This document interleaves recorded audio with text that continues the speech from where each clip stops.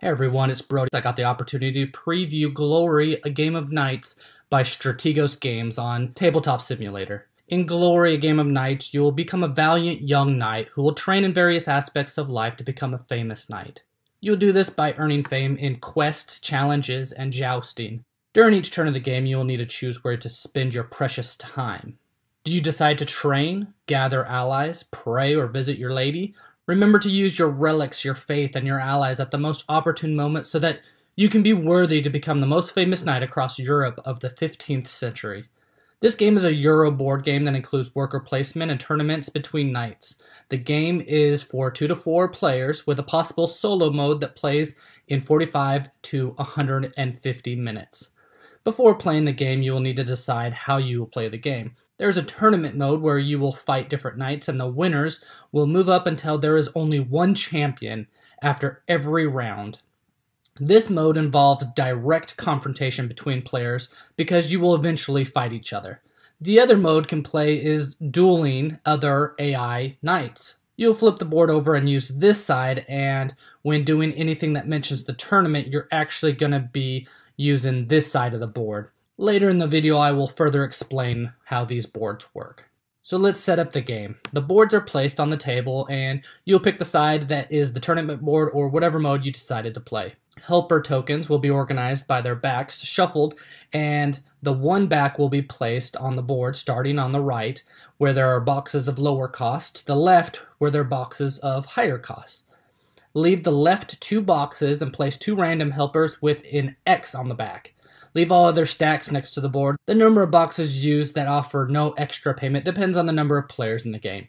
These helpers create your entourage and take care of all your business that doesn't need your attention. Starting cards are shuffled and dealt out to each player. The top shows your income and what you will receive each round of the game, and the bottom shows your starting resources. You will also start with a level 2 mount card and a level 2 armor card, 2 win or loss round markers, 2 black mount dice, and 2 white armor dice. You can then slip your card under your player mat so the income is the only thing visible. When playing the tournament mode, you will also get 4 shields, and in the dueling mode, you will take 2. This player area represents you as a knight.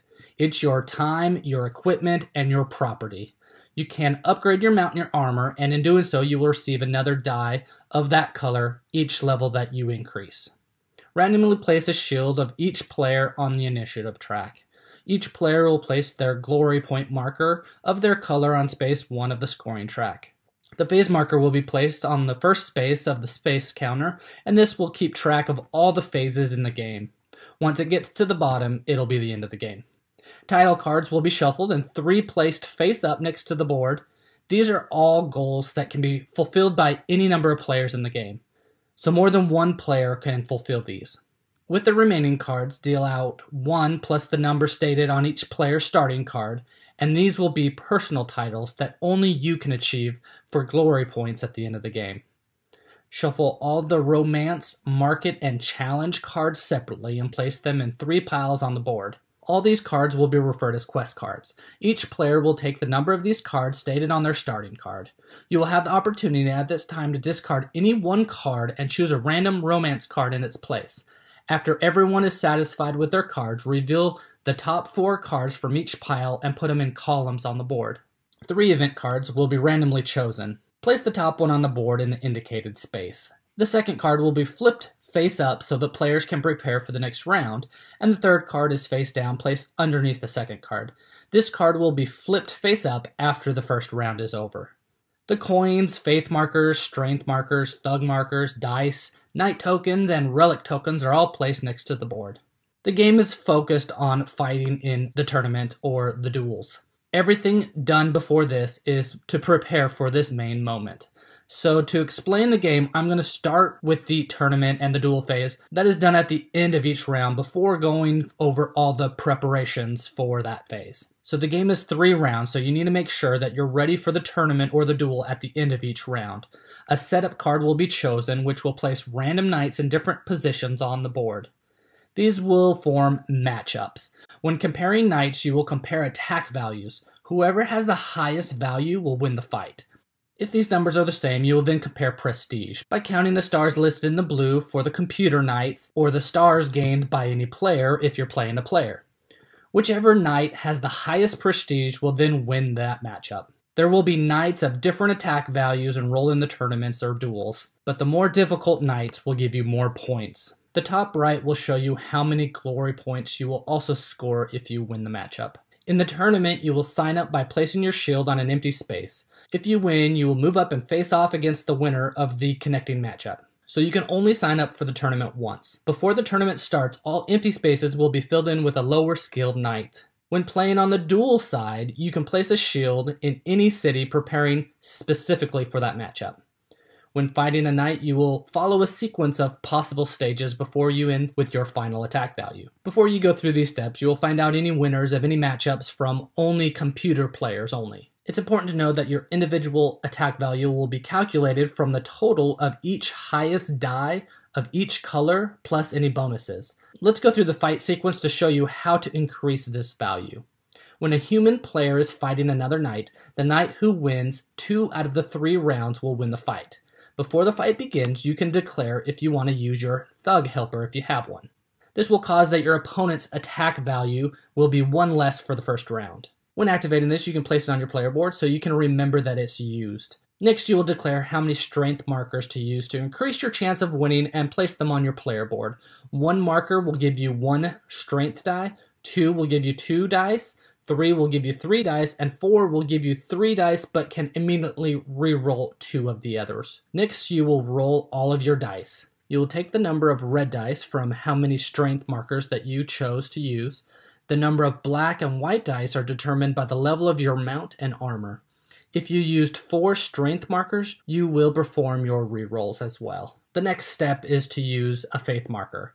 Doing this will allow you to re-roll up to 2 of any dice. You'll place the faith marker on your player board when using it. You now have 2 chances to use helpers. If you use them, you will flip them over face down to indicate their use. We've already covered the thug and what it does, so let's go over all the other helpers, although only some would be activated during this phase in a fight, while others would be activated at a different time. Like the minstrel, he gives you 4 glory points when you get him. The squire will automatically let you set your mount die to the value of 4, which is the highest number for that color. The nun causes you to re-roll an extra die whenever you use a faith marker. The swordsman will let you set a strength die to the value of 5, which is the highest of that color. The queen lets you draw an additional quest card when performing that action. The king gives you an increased prestige value. Next, you can use a relic. There are 4 types of relics in the game. The medallion will increase your attack score in this round by 1. The amulet will increase it by 2. The ring will let you re-roll up to any 4 dice, and the rosary will let you turn an armor die to the value of 3, which is, again, its highest value. You would then add up the final results of your dice rolls, taking the highest of each color die, and adding it to any value of relics used. Note, you can only take the value of 1 die per color with the highest value. Your equation is this: the value of the highest red strength die, plus the value of the highest black mount die, plus the value of the highest white armor die, plus any relic modifiers, plus any helper modifiers. Remember, the player will only win the duel if they win 2 rounds. If you win the duel, then you will lose all the markers that you used on your player board and score glory points for defeating the knight.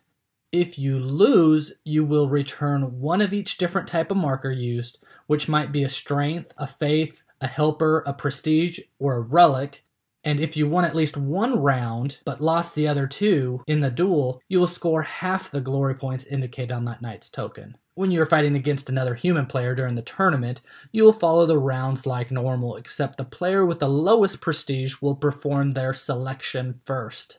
This gives the player with the higher prestige more information to make a better informed decision on what they should do during the fight. When winning against another human player, you will receive 7 glory points. The winner of the final fight during a tournament will receive an additional glory point and 1 coin. Remember that your helpers, your relics, will be at your disposal, but when used, they will be unavailable in the next rounds of the same duel, but also in subsequent duels, so use them wisely. There will be a phase later on in the game where you can reset those. So now that you understand what you will be working towards, I will tell you how you can work towards the duels and the tournament. So you will follow the phases listed on the phase track. The action with the Knight meeple is player actions and event phase. So following the initiative track, players will, one by one, place one of their meeples on an action space and perform the related action. Some actions require a payment of coins, while others don't cost anything. There are spaces that are limited, and they can be occupied by only the first meeple that goes there, while other spaces are unlimited and can be occupied by multiple meeples. Players place all their meeples one at a time until everyone has placed them all on the board. Let's talk about some of these actions. Here you can train and gain 3 strength markers. Here you can pray and gain 3 faith markers. Here you can serve by enlisting into the army and gain 3 coins. Here, unlimited meeples can gain quest cards. You will choose 2 cards from any column. If you don't like any of the face-up cards, you can take one off the top of the deck and gain a random quest card. Remember, you might eventually gain helpers or other things that will increase the number of cards that you draw during this action. Here is the individual training where you will receive 2 strength markers. Here at the marketplace, you can upgrade your mount or your armor. You will pay the specified number of coins to upgrade 1 level better than what you currently have. Here are the supporters. You will take one of the helper tokens from any of the boxes and pay any of the extra cost that appears below the box that you chose. You can change the order of the initiative by going here, and you will move to the first unoccupied box of the track and you will gain 1 coin. Here you can sign up for a tournament early, and you will immediately put your shield on an empty spot. Here in the Splendor space, you will receive 3 random title cards. You will choose one of these to keep as a secret individual goal that only you can score at the end of the game. The next phase of the phase track is the quest phase. You have the possibility to play 1 to 3 quest cards from your hand. This phase is played simultaneously, and cards will be put in a discard pile individually by your player area, as you might have title cards at the end of the game that might benefit from them. Romance cards will give you resources, market cards will cause you to pay coins to purchase items, and the challenge cards will have a player fight an extra duel going through the steps that I explained. The card will list your prize if you win the fight. If you happen to lose this duel, you can pick up the card back into your hand and play it again at another time. Next will be the refresh phase, where the initiative track will be reorganized. Players will take back all their meeples from the board. Players will also flip over all used helper, prestige, and relic tokens. Make sure that they're face up now. All the helper tokens on the board that were not taken will be removed, and new helpers will fill in on the empty spaces. Remove all the quest cards that were not taken, and display 4 new cards for each stack. Lastly, all players will receive the income listed on their starting cards. Alright, this next phase shown by a shield will cause you to declare participation in the tournament or the duels. Using the order of the initiative track that was just rearranged, players will place their shield on an empty space on the tournament board or duel board.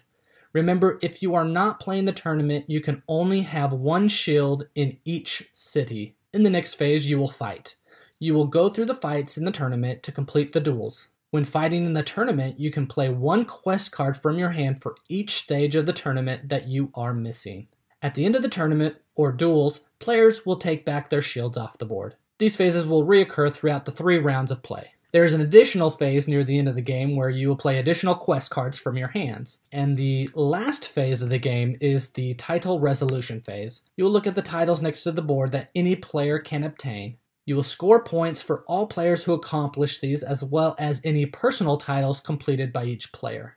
At this point, the player with the most glory points on the scoring track wins the game. As you can see, this game gives you many choices on how to prepare to fight your opponent. I think these choices are excellent, as you will want to have at least 3 quest cards each round when you have the opportunity to play them, or else you won't be able to benefit like the others are. You'll want to make sure to have enough strength and faith markers, as the strength markers let you roll more dice to hopefully roll a high number on one of them. Remember, the strength dice has the 5 as its highest number, and so if you're not getting these high numbers, you are missing out. The faith markers will increase your odds on a better roll by letting you be able to re-roll any color dice. While trying to do all those, you also need to plan for future rounds by moving up on the initiative track and also gaining new titles that will give you more opportunities for more in-game points. You will always feel like you want more workers to take more actions to be better prepared. I like how there are different ways to upgrade your knight, like you can play a quest card to upgrade your mount by paying money. You could also place your worker on the market and pay that upgrade, or you could also fight another knight and upgrade your mount without having to pay the money, but by using other resources to win that duel. I guess what I'm trying to say is there are many different ways that you will upgrade your knight, and you'll try to match the best way that you can do this by trying to complete the requirements of your title cards and gain those in-game points. I like how there are different helpers that focus on certain areas when you find yourself not as prepared in a certain area. For example, if your armor is low and you haven't upgraded it since the beginning of the game, you can find a helper that you might use to help you in that area if you have a bad roll. So yes, the game has dice, but the main mechanic in the game is all about gaining ways to change the dice to better numbers. You can get lucky in this game and roll really well to win fights, but you can also play strategically to beat the player who has all the luck. I like how in many phases of the game, all players do the phase simultaneously. This helps shorten playing time and keeps all players involved the entire game. Now you have the choice in the game to include player interaction by playing in a tournament, which is pretty much means that you will eventually face off and fight each other. Or you can play the duel mode, where you will choose two knights to fight against that aren't other players in the game. I like the fact that the winner of the tournament is not necessarily the winner of the game. They will gain points for each fight that they win, but other players can use their time to gain points through title cards, with some helpers, with some quest cards, and with some event cards. So if you're not doing well in the fights, you can always focus on the other ways to gain points. Everything in the game returns back to the theme as well, and I love that. Like, if you lose in the tournament and don't move up to the next matchup, then you get to play a quest card. Why?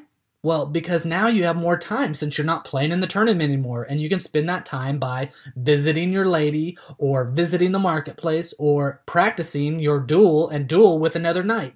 Doing this can also help you score points still if you have a card that lets you, even though you're not in the tournament anymore.